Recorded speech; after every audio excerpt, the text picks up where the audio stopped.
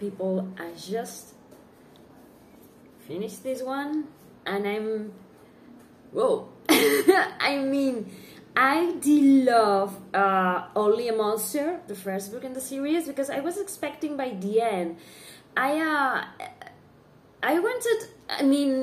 was expecting that by the end, I wanted things to be, you know, different. But I was thinking that maybe, probably, Vanessa Len will end things like having the two main characters together and love triumphing over being a monster and a monster hunter, and boy was I wrong, and was I happy to be so wrong. I mean, I'm going to be talking about the ending of Only a Monster, which is the previous book. If you haven't read it, stop seeing the review, because I'm going to make a very big spoiler about the ending of the first book.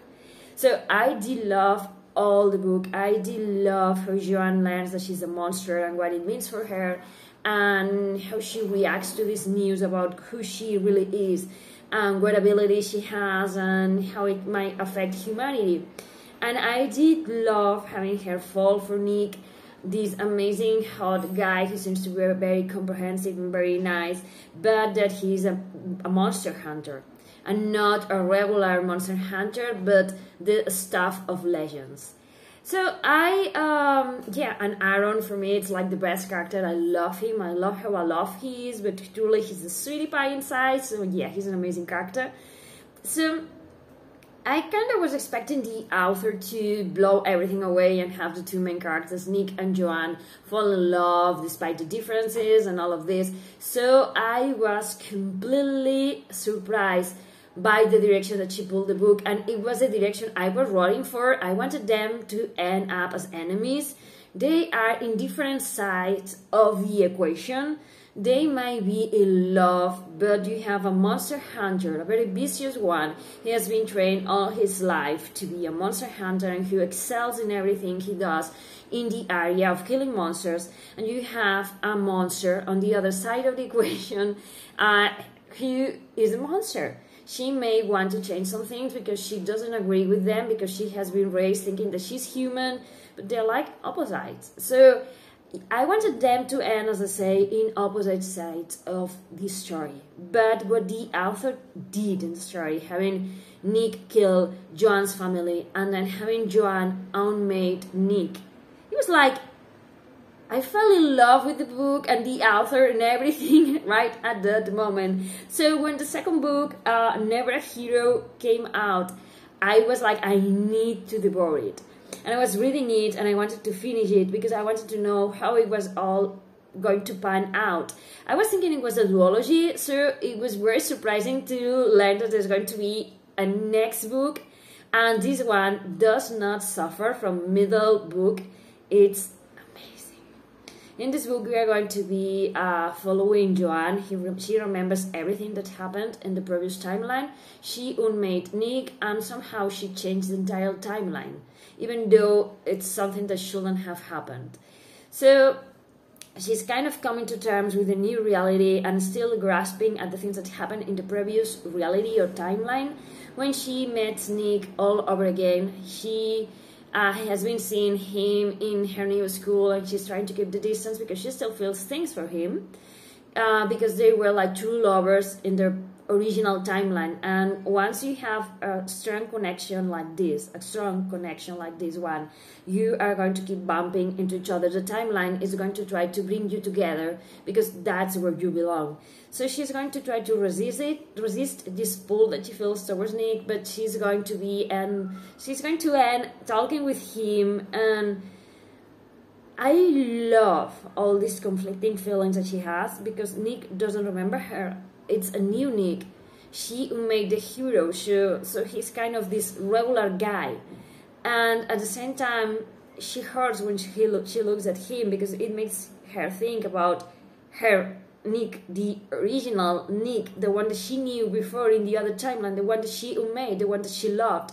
And this one she felt attracted to him, but it's not the same person. And I love that the author brings this kind of duality about Nick and about how Joan feels about him.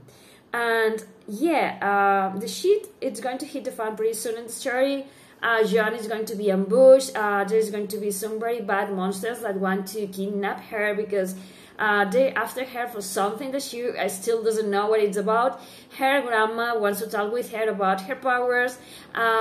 She wants to reunite with some members of her family. She's on the run, trying to catch up and meet with her family. She doesn't know what's going on, and Nick is with her.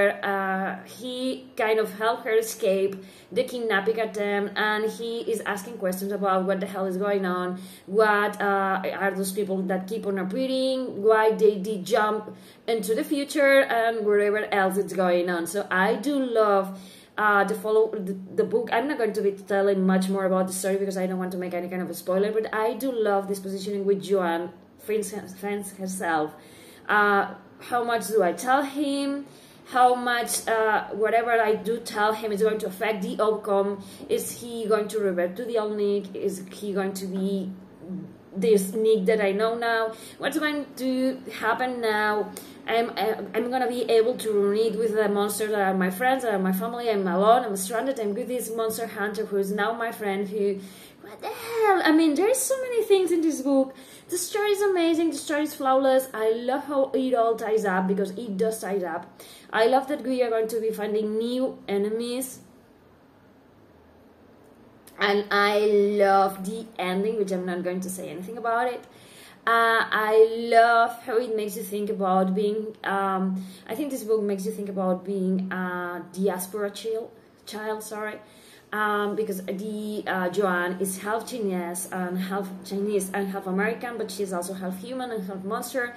And she's going to be talking about, if you defend one side, it feels like you are betraying the other one. You cannot be in the middle. You have, like, she feels like she has to pick sides. I love that we have this strong female lead. But she's strong, but she's vulnerable. She suffers, she doubts, she fails, she cries. And I love that we have this human quality in a character that is a monster. I love how she questions the ability monsters have to time travel that costs humans years of life. And I love how she questions everything and how she wants to change things. And how she's put into this impossible position in which she's told time and time again, you have to choose where you are going to ally with the humans or you are going to ally with the monsters. What side are you on in this equation? And I do love also that we have Nick. I think that he is way softer in this book than he was in the first one, and it makes sense because he hasn't gone through the same experiences that he has gone through in the first book. And I love how he tries to understand Joan, and I love how Joan tells him some things, but other things are like, I'm not telling you that. And I wonder why she doesn't, but I do love that she makes different decisions, and I say the dynamic between them is amazing. And the attraction between Joan and, we're going to be saying Aaron again, yay!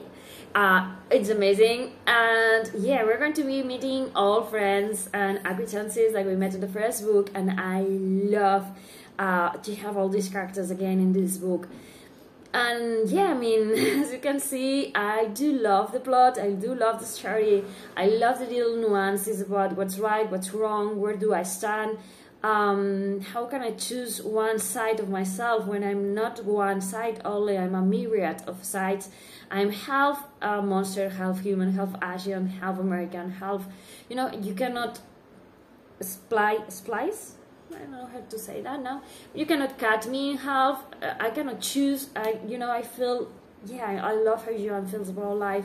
And I love that we have these characters who aren't afraid to try new things, and they fail and they keep on going. And I love that they are not invulnerable. I love the thought that's present also in this book about what makes a person a monster, and a monster a human. I think that I always say that the worst monsters are human.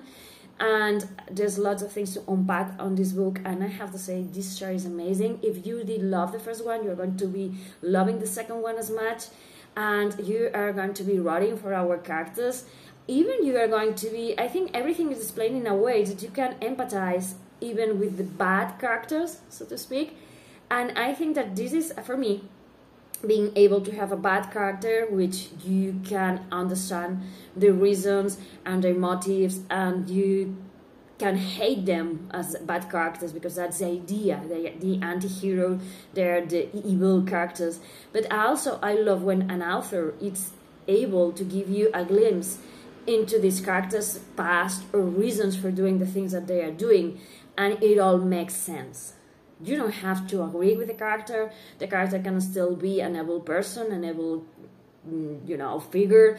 He can still be doing things the wrong way, but you can empathize and understand them. And for me, I think that this proves that you are in front of a writer who is amazing and knows how to make you relate with characters in a very intrinsic level, which I love. I'm a character-driven reader, so this book has been a marvel for me, and now I'm shutting up, because if not, I'm going to keep talking about this book like forever, and I want you to go grab a copy because you are going to love this one.